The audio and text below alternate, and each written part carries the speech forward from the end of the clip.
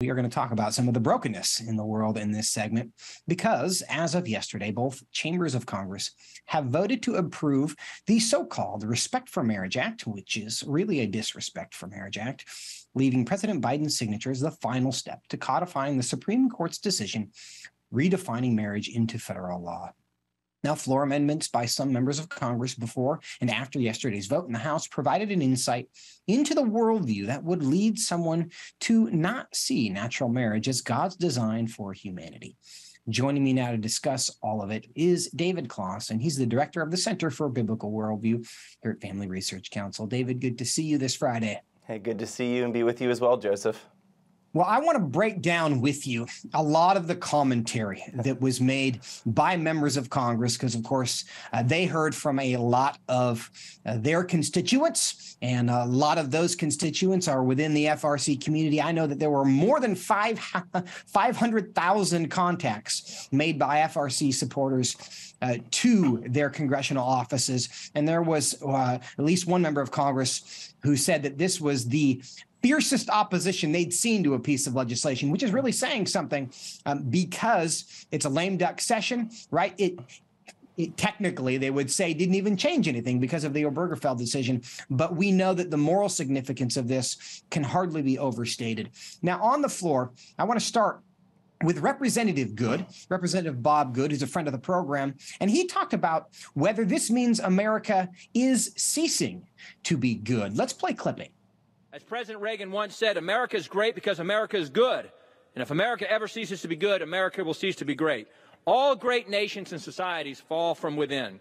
With Democrats threatening all sense of values and decency and family today, sexualizing kids in school, redefining sex and gender, trans surgery and mutilation of minors, it makes no sense for any Republican to support their efforts to codify their views on marriage. David Closson, is that an overstatement? I don't think it is an overstatement. I was thinking about the Obergefell decision earlier in the day. You know, that's only 7 years ago. And just to think about the conversations, Joseph, you and I even have on this program about preferred pronoun coercion and the stuff we've seen in Loudoun County with the sexual assault for those who are identifying as transgender. The things we're seeing, Joseph, we wouldn't have even imagined 7 years ago. You know, the slippery slope turns out to be a lot slipperier than we really thought.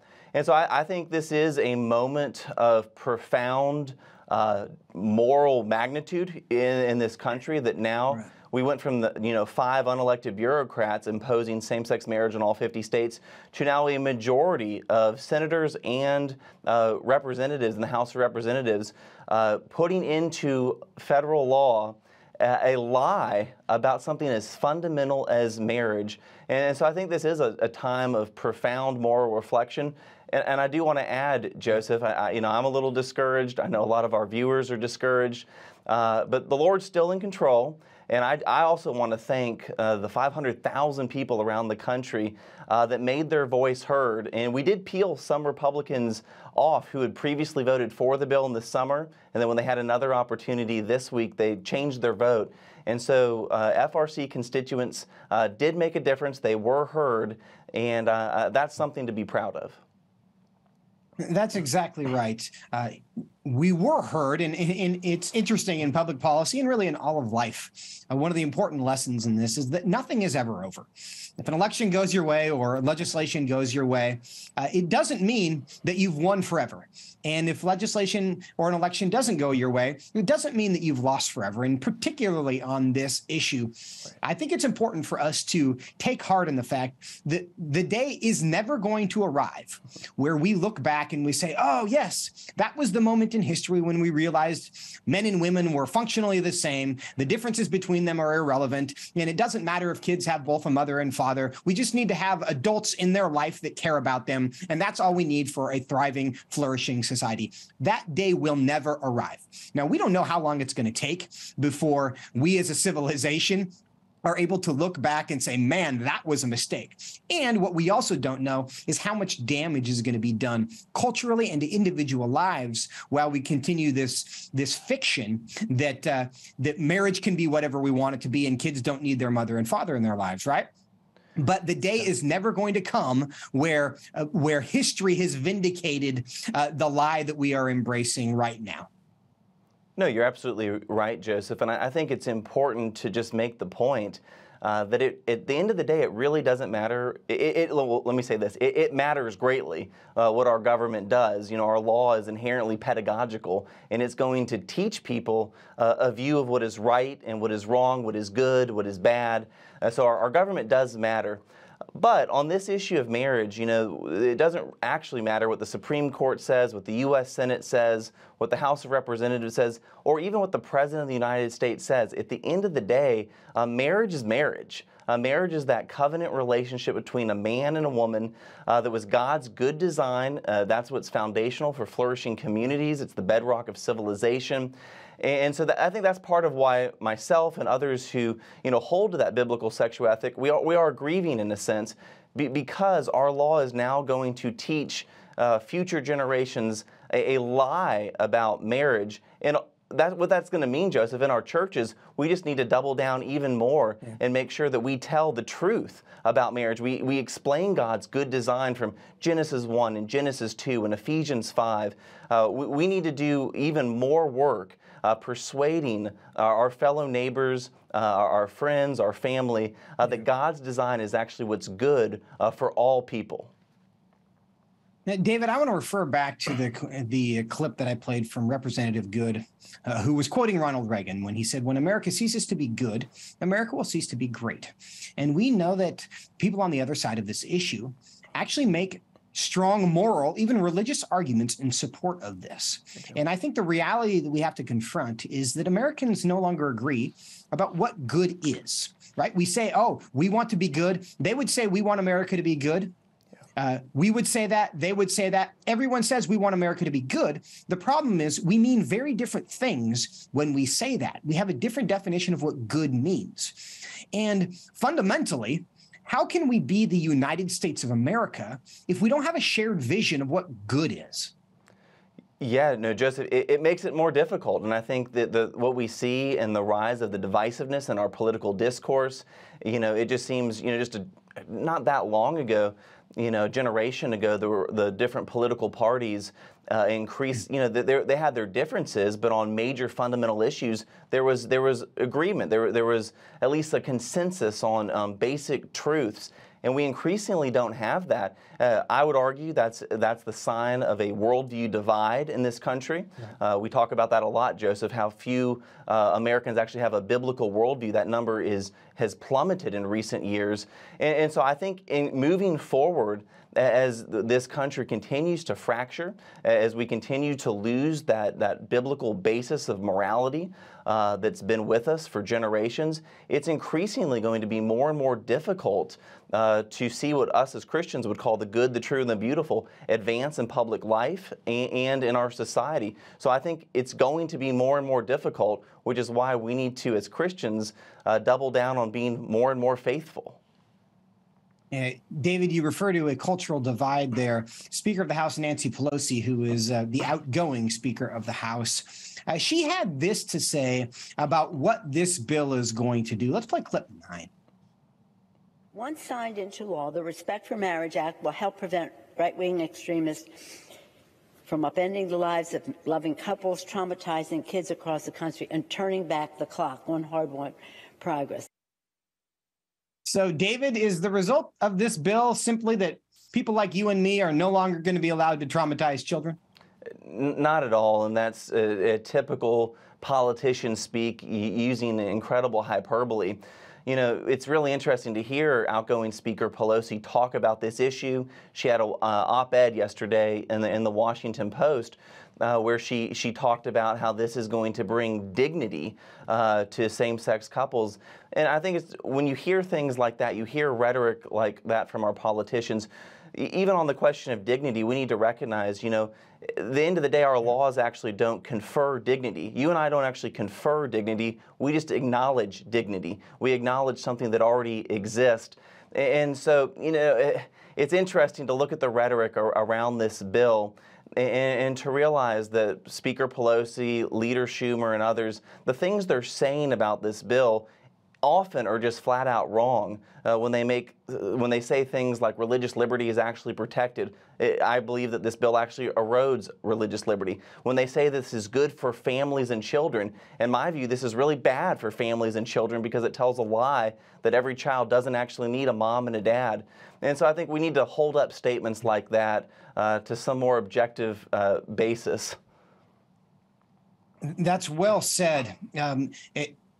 Every time we make a decision under the premise that kids don't need both their mother and the father, the world gets worse, right? That we can take to the bank, and all we're going to do is continue to prove that theory, because God did not create the world so that children would be randomly assigned to adults. But David, there's another statement that I think is a bit more compelling than the one Nancy Pelosi made, because that seemed kind of transparently political. The House Majority Leader, Steny Hoyer, he basically referred to the fact that all men are created equal as justification for the redefinition of marriage. Let's play clip 10. Somehow, we would interpose our own judgment, denying that all people are created equal and endowed by their Creator, not by us, not by the Constitution, by their Creator, with certain unalienable rights. And among these are life, liberty, and the pursuit of happiness. Certainly pursuit of happiness means that you can love whom you choose. Now, David, there's a lot to agree with there. Our rights do come from God. We believe all men are created equal. They don't come from the government. They come from God. Should we conclude, then, that it's important for us to support something like same-sex marriage? Not at all. And you're right, Joseph. Some of the remarks from Steny Hoyer about being made in God's image, and that's where our rights from. That's that's the Christian tradition. That's the impact and the influence and legacy of Christianity on this country.